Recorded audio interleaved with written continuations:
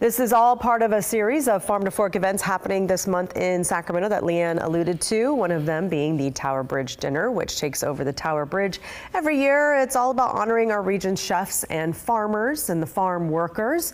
And coming up tomorrow night, more on the dinner and the chefs in charge, plus the change makers in our region bringing farm fresh food into schools and hospitals. That's coming up on a KCRA 3 special Farm to Fork Growing a Movement tomorrow night at 8:30 right after football.